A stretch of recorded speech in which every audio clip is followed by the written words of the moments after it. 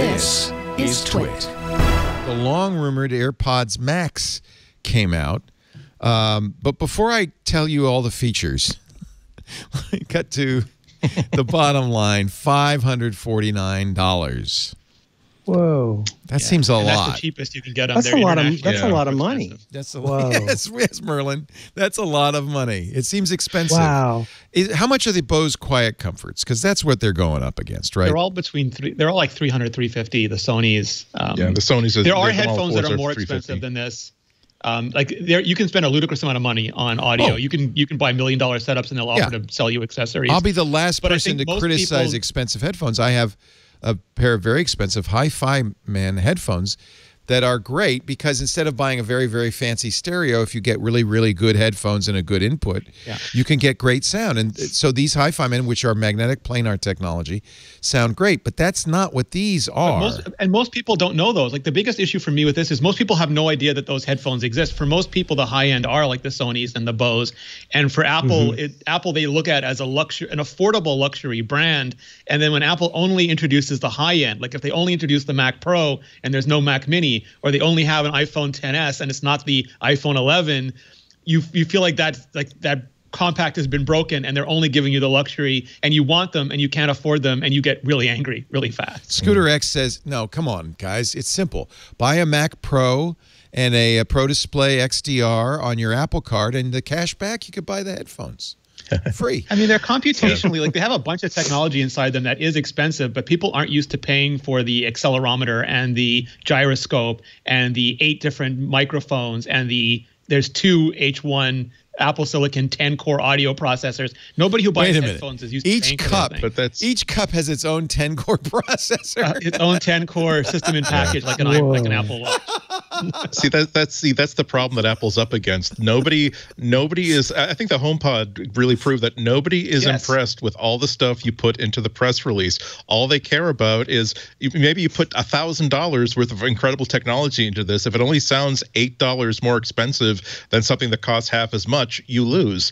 And I think that most people are going to regard this as a set of headphones for, and I mean this in a positive way, as for audio muggles, people who are just like, I want headphones that sound good. I want them to have really good noise canceling. I want them to sound really, really great. But once you get into the rarefied air of $550, yes, there are headphones that cost that much and more, but these are for the audiophiles, and I'm not sure if the audiophiles are going to think that these headphones are in their class. Well, it remains to be seen.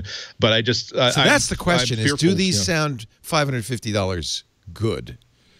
Yeah. If they did, I don't care about the technology. They've got to sound. Or do they have that much brand cachet? Like, will people buy them just to wear them? Well, look at these. I mean, these come in 5. Go ahead, show John. Yeah, 5 gorgeous colors. They do look a little like an Altoids tin. They're a little more rounded. So get this, Leo. The cups were made to exactly match the iPad Air, and the bands were made to match exactly the iPhone 12, so that they would be, regardless of which one you had, they would match both of them. And the stem was made to match your Apple Watch. In fact, that could be an Apple Watch on the side right there. Yeah. Oh. Now they're wired and wireless, which at least they are. You could plug them in, which I think wired sold separately. What? You don't even get a you jack. Got a Lightning to USB-C cord, but if you want the Lightning to 3.5 cord, I think it's like $35. Oh, that's just insulting. No charger. Someone said $10 for every millimeter. That's just insulting. Yeah. Because if you're on no one who cares about audio fidelity is going to listen wirelessly. It's a convenience, not a. Doesn't even aptX. They don't even do they do aptX in the iPhone yet? I don't even think they do. They do their own thing. They do their own thing. Okay. Yeah, the only thing that I think counteracts that a little bit is that I think if there are people who regard it not just as this is the Apple thing, this is I'm an Apple fan, I like Apple style. There are people that will think of it as not just as a good $300 pair of headphones, but as maybe a $250 fashion accessory on top of it. Because I think the industrial design really bears that out. Look, they actually stitched the L and the R into the fabric of the cup. Now, there was a rumor that a bunch of features got cut, and one of them was that it would be able to automatically detect which of your ears it was on, and so it wouldn't matter. Yeah. But it sounds like that was one of the features that got cut. So this stenciling is what we get. Quick! Can you weave an L or an R into the cup? Yeah. Quick! It's 2020. Everyone has learned to weave, Leo. They learned sourdough and they learned weaving. You've got Brooklyn artisanal weavers making the cups. I think one of the challenges for Apple that is that you discover over time, if you're a little bit of a power user, that there's a lot that's sort of non-obvious things that these devices do, where it isn't really. It is apples and oranges in a lot of ways. I think the HomePod is a good example of that. Like I've got an old regular HomePod Prime. And I got one down here, and it does sound amazing. And when you hook it up to the TV, getting all the which you can finally do, yeah, right, which you cannot do with the Mini. But I mean, like, so for example, stuff like I may be non-obvious to somebody who's just ordering off of Amazon or whatever. Right. That like, okay, you're going to get that ability to get like Atmos, quote unquote, through this speaker, which is spatial amazing. sound. Yeah. But like, again, the integration with other Apple products. So it's also maybe non-obvious that this is now can also be your HomeKit hub. Right. So the value proposition, what a dumb phrase. The thing that they need to sell to people in some ways and communicate is not just that this thing sounds good, but it works with all your other stuff. And to some extent, some stuff works better with their stuff than other stuff. And that could be a source of frustration because now you're like, okay, is my old phone charger going to work with this new phone? And that sounds silly to us, but that drives a lot of people. This will work with your Apple stuff on principle. Like you said, with not including the cord, there are people on in some part of the spectrum who are like very upset about that stuff just on principle. Other people are not, and they'll drop the $500 because it's going to work well with Siri because they're all in on Siri. But what Apple's selling you in some ways like selling, not always succeeding at this kind of integrated lifestyle, like your iCloud. Right. Everything should work together, but like I think that's very difficult to communicate to a garden variety consumer. You could just say, well, these are good headphones and they're loud. Go buy them. But like, if you don't know about, let alone then utilize all the things that it can do with the other things. I love my Sony WHXM, whatever the hell they are, but like they're stupid as hell. They're so dumb. You can only be like synced to one thing at a time. To resync it, you got to turn it all the way off. Long press. Anybody have these? The the nice Sony ones. Yeah.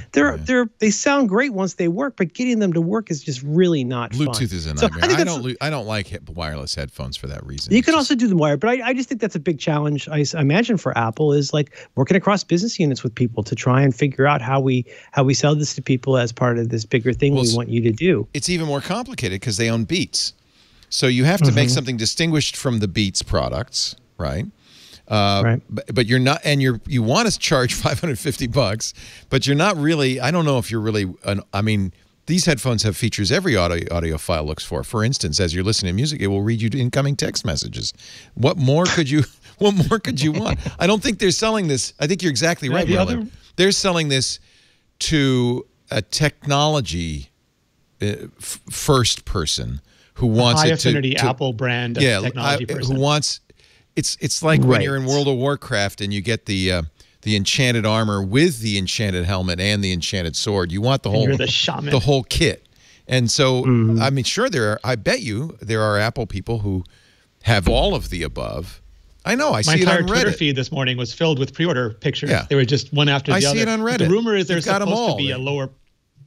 The rumor is there's supposed to be a lower end version of these too. Like if you think about the Apple Watch without the Sport aluminum version, it's just ridiculously priced. Right. When you think about the HomePod now compared to the HomePod Mini, Apple has been fairly good at having that, like the iPhone 12 versus the Max. The iPhone 11 was way better, received than the $1,000 phones, but they didn't ship the Sport version at the same time. And I think that's also what bothers people, because if they saw this, said, yeah, there's a fancy metallic looking one with nice finishes and all this, and that's, $550 and good for you. I'm buying the $250 one and I'm happy. Do you think people now still buy AirPods or with the AirPods Pro in the market? Like, do people look at the AirPods and go, yeah, for $100 more, I'll get the Pro version? I think for kids. I bet for kids. Okay, yeah. But the other part of this is... Yeah. I hope this is the stupidest thing that I say today, but another way to look at this is headphones now. You know, in a pandemic where people aren't really going places, yeah, you need headphones for, like, think outside of our circle. Actually, like, you want them because your roommates are saying, turn the music down. You're living with other people.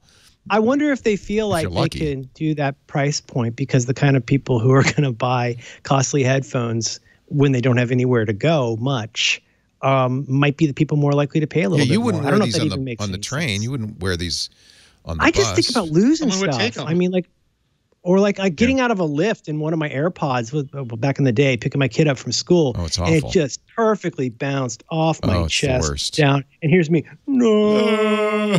As the car is driving away, it was perfectly placed for the wheel to go right over it. And like, I don't know, man. I'm forever trying to find stuff I've lost. I wouldn't want to lose 500. How many AirPods have you bought? How many AirPods have you bought? No, I think I bought like I 4.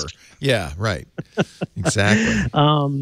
It's testimony to the fact because Apple sells them onesie-twosie. You can buy. I really like just them one. I like them so much. I really do. You're wearing the AirPods Pro right now.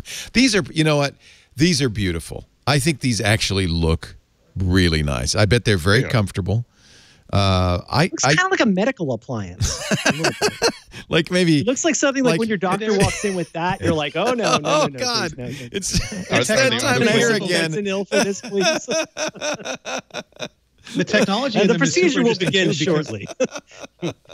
Like that cup, if that cup is made of memory foam, so it tries to seal around your ear to make an acoustic seal, so it can do the computational audio. But if, like me, you're wearing glasses and it can't seal, some of the low end is escaping. It's got a microphone inside to detect what you're hearing, and then it will adjust to compensate for any audio leakage that's happening because of glasses or something else that you're wearing. So they're doing, I think they said some ridiculous amount of millions of calculations per second. That's why you need a 10-core processor in each ear cup. Yeah. Well, the other AirPods have the same processor, but they're only using 2 of the cores, so it scales differently. Does do the microphones do anything super special? Yeah, so they have a bunch of microphones, and normally they'll just react, but they have one microphone that's listening for basic noise cancellation, and then they've added an extra microphone that's listening just for wind, because they found that wind was something that, this goes back to the AirPods Pro, wind was a particular annoyance for people, so they added an extra microphone just to detect and cancel out wind sound. Wind bothers my wife a lot, especially at night. Yeah. She doesn't like that. So this is for who? You know what? This could be a game on the show.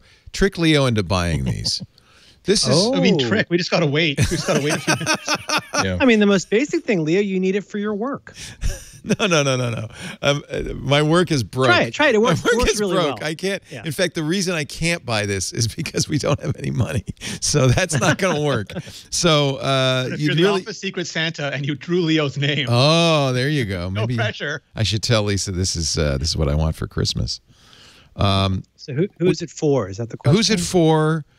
Is should I get excited about a unique dual neodymium ring magnet motor? Ooh. Sounds good. That's rare earth. That's a rare earth. It's rare earth. Yeah. It's rare earth. Mm-hmm. You don't know how many barefoot children in Botswana were involved in the manufacture of this. It could have been, that's expensive stuff. Actually, did Apple say now that they're getting their rare earths in ecologically sustainable ways? I think they're working on reusing all the rare earth stuff. I don't know how far they've gotten, but repurposing, I think is the term. Does it say if it does the spatial thing? Yes, it does spatial. It's spatial. I think that is magic. I mean, there's not much stuff you can use it for right now. Like, but if I were watching Lord of the Rings on the TV and it would give me Atmos in my head. It's different. It's different. So the TV is static. It doesn't move. And the AirPods are different because, so with the TV, you're sitting in front of the TV, and regardless of how you move, you expect it to come from the TV. But with you find yourself doing this a lot to test it out, and do this. But the crazy part is, so I turned it, I got it, I finally got the firmware update. I was so excited to try this. And something's cool when you go, it's not working, honestly. Because at first you go like, oh, it's not working. Which means it's so subtle, but you do this and you're like, that's a witch. There's a witch in my iPad. What's happening? But it sounds so freaking cool. And it doesn't feel like a trick. Like with those kinds of things, it's sort of like, like when 3D movies came out and you could get a TV. They mentioned this on the Blank Check podcast recently. Used to be there was like a 3D button where it'd simulate 3D on a non-3D film, and you're like, oh, that's not really the thing. That ain't it, Chief. But we put these things in, and you're watching a movie, like it sounds amazing, and I mean subtle in the best possible way. You've tried it? Everybody's tried it here? I have not, because I have AirPods Pro, but somewhere I can't find them. Because like if you've got the sensors in the AirPods and you've got them in the device, and so the gyroscopes and accelerometers communicate with each other. And if you're moving the iPad, like let's say you're watching like this and then you lean back, your expectation now is that the audio, or you're just moving it sideways, the audio should still come from the person speaking. The center channel should still be the relative, not absolute center channel then. So as you move it around, it is adjusting where the audio is coming from so that it still feels like it's coming from the device you're holding, which just doesn't have to happen on a television set because that's a big static object. And it really messes with your brain at first. And then once your brain locks onto it, that's your new expectation, and everything else sounds broken. I went into my fancy 4K movies that I had on an iOS device, and I think I was doing Spider-Man Into the Spider-Verse, and it was pretty trippy the first time. So it's like surround. It gives you surround sound, but they're in your headphones or AirPods. Relative spatial audio. Yeah, so relative Atmos basically. Relative to what? Relative to where you're holding the device and turning your head. So if your head turns, the device stays spatially where it is. Well, who cares about that? Yeah, that was because it really sounds like it's in the room with you. It really sounds. But like it is in the room with you. Wait a minute. It's like to my preference is one of the reasons why I put headphones on is so that it doesn't matter like where my head is and where I'm turning relative to the actual device itself. I'll always get like beautiful like standard like balanced separation. So it's a wonderful piece of technological magic. But in terms of placing the audio as though it has the illusion of originating from the device it's playing from, that's not something that I really value. You know what stays in place when you move your head around? TV speakers. Vinyl. I thought you were going to say vinyl.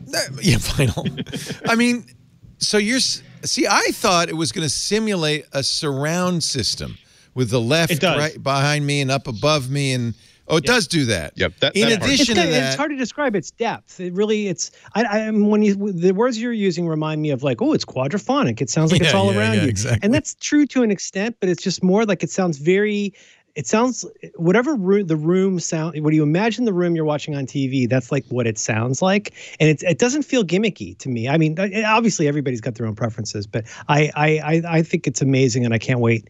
That alongside like being able to add a second pair of iPods, like when my kid and I are watching, the kind of media that my wife would just assume we not be watching. Right. It's going to be really cool to get to put those in. And watch that. I was thinking I could pair these to my Apple TV, right? And I could have two sets, so my wife and I could both be wearing headphones while we're watching TV, which is something. But no spatial audio on Apple TV yet. But I think that's.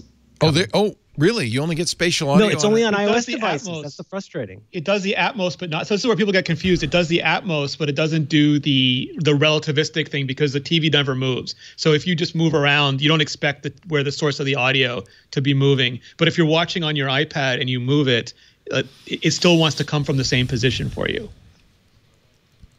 You're not convincing me yet, boys. And it's that easy to explain to consumers. Yeah, exactly. I didn't even know that. You know how you wish your TV moved? Yeah. Check it out, $500. How many you want? Be honest. You want 3 or 4? No, you're not. What if you lose? Plus, you'll be happy to know we're not ruining the environment by giving you a free cable or a free charger. You're welcome. This is extremely, extremely rare earth. We recommend that you get one for your desk, one for your house, one for each of your your yachts, including the wax yacht, because you're going to want to have those separately. They'll charge separately. We have a separate charger for that, and then we have a charge adapter that will generate the feeling of power in a room. That's $35 for the dongle adapter.